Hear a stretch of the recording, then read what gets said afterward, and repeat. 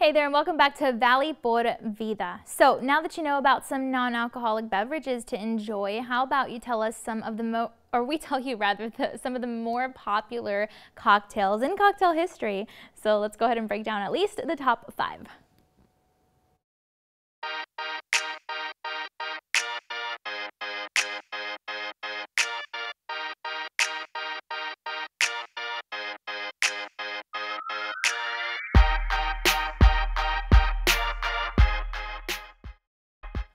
So according to restaurantware.com, the number 5 beverage is a whiskey sour. Apparently it was created back in England around the 1700s and it had mixed ingredients, so it tasted really good. But get this, it wasn't necessarily created to be a delicious drink. Rather, it was initially meant to be used to combat seasickness. See, the liquor would help prevent crew members from getting too intoxicated, and later people found out that, adding limes and lemons to the drink would help as well. And in case you're wondering, how to make the perfect glass of it, the site recommends following the recipe you see on screen. It also says that this type of drink is best in an old-fashioned glass that holds about 6 to 10 ounces rather. Now the site also says that the 4th most popular drink is the mojito, and that, as with many popular beverages, there are just many ways to create one. Apparently it was created back in the 19th century and later grew to popularity in Havana, Cuba around the 1900s. And if you're wondering how to make the perfect mojito, then you can follow this recipe on screen. The site also outlines that it can be served with muddle lime juice, simple syrup, and of course sugar in the mix. And that you can even add some mint leaves on the side of that, the glass for extra flavor. And then coming in at number 3 on our list is the Negroni that was apparently created over in Florence, Italy around 1919. The site says that a man named Count Camillo Negroni had asked the bartender to strengthen the already existing Americano, and that they added gin to the drink instead of soda water and then replaced the lemon with an orange. Soon after that, the beverage became widely popular, and then Negroni even started up his own distillery there in Italy, making a business of it. Now, in order to make the perfect Negroni, the site recommends following this recipe that you see on screen, and that it can also be served in an old-fashioned glass with ice cubes, of course, and perhaps even with sweet red vermouth. Now, there's also a number 2 cocktail drink on the list, which is the Moscow Mule. It outlines that this was actually created by a woman whose father actually owned a copper factory over in Russia, and then when they created designs for mugs, she wanted to see if she could fill them with something unique too. After she met someone who owned Smirnoff Vodka's distillery, and then he had introduced ginger to beer here in the United States, she worked with him and one other person to create this drink, of course, which would be served in a copper mug. Now, in order to make the perfect version of this beverage, the site says that we can follow the recipe on screen here, and that once you pour the ginger beer and everything together all in ice, then it's bound to be a delicious drink. And now for the moment that you've been wondering about, the number 1 cocktail on the site's list of the top 5 most popular ones out there. We're talking about the Old Fashioned. A man named James E. Pepper was actually a bartender in Louisville, Kentucky back in 1880, and he's the one who created this drink. Turns out he later took his recipe to New York City, and that's where, he started to really catch the attention of many people across the globe.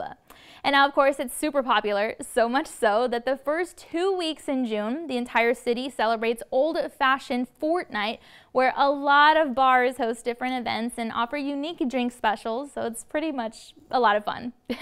And in order to make the perfect Old Fashioned, the site recommends that we follow this recipe on a screen, and then we can stir and serve up a great version of the most popular cocktail beverage. All right, so now let's go ahead and switch gears just a little bit. Recently on the show, we introduced you to various authors with good literature that you should definitely read. And now we're bringing back one for some beneficial health tips. See, he's actually a prostate cancer survivor, and he's the founder of the Blue Cure Men's Health nonprofit organization. Plus, he serves as a nationwide men's health and mental health advocate. Now, June actually marked National Men's Health Month, but the things that we learned 2 months ago are still those of which, we can take with us and implement into our lives today and every single day. So, we went ahead and spoke with author and writer and speaker Gabe Canales about his tour across the state of Texas, as well as for details on how men can schedule their checkups, know their numbers, discuss screenings with a doctor, and get more tips. Also, just learn about different lifestyle modifications that can help their health improve overall, and of course, even lower the risk of being affected by some of these leading illnesses and diseases. He actually says that during COVID, millions of men in America missed their checkups and their screenings, including many Hispanic men. So he's here today again to tell us about why that's not just a good idea and to help us kind of just know how to take action when it comes to our health, and with some good tips for you to keep in mind. So go ahead and take a look.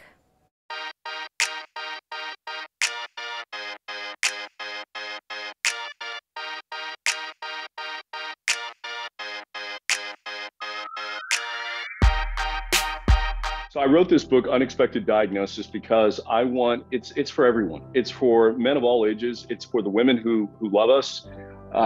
It's an encouraging and it's a hopeful book. It's sharing my experiences of living with prostate cancer for more than a decade. So I still live with it today. I still live with prostate cancer 12 years later. But I'm healthier today than when I was diagnosed. I want your viewers to know how I've done that. Again, I've been able to seek out the leading medical experts in the country, and I've devoted the last decade of my life to men's health and mental health advocacy.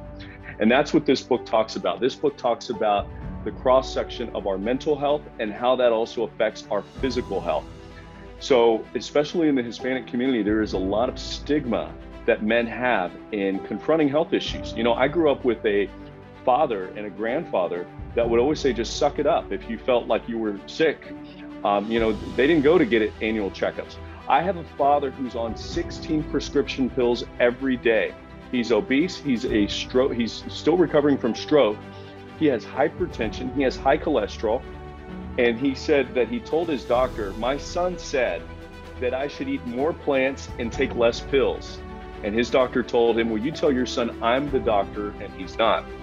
And that really upset me, because we know, listen to this, we know that 80 to 90% of heart disease deaths are preventable. How?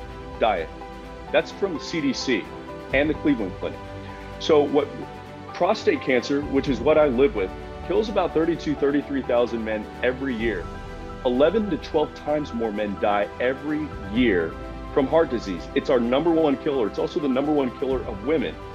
The premise of this book is to let men and women know, is to educate them about how if we focus on simple steps, simple lifestyle habits that can improve our heart health, we will significantly reduce our risk of every other leading killer, and as well as leading killers for women too. So it all starts with lifestyle. It all starts with simple steps and simple habits. Now, Gabe's also got a book called Unexpected Diagnosis, Prostate Cancer and the Wake-Up Call to Live Healthier and Happier. And he's aiming, again, just to provide lessons learned from his own health experiences and, to inspire other men to take action as best they can to live physically and mentally healthier. So be sure to check out his work if you feel it can help you, a loved one, or, of course, someone else. And with that on your to-do list, that concludes our show for today. So thanks a bunch for joining us, and be sure to tune in again next time. We'll see you then.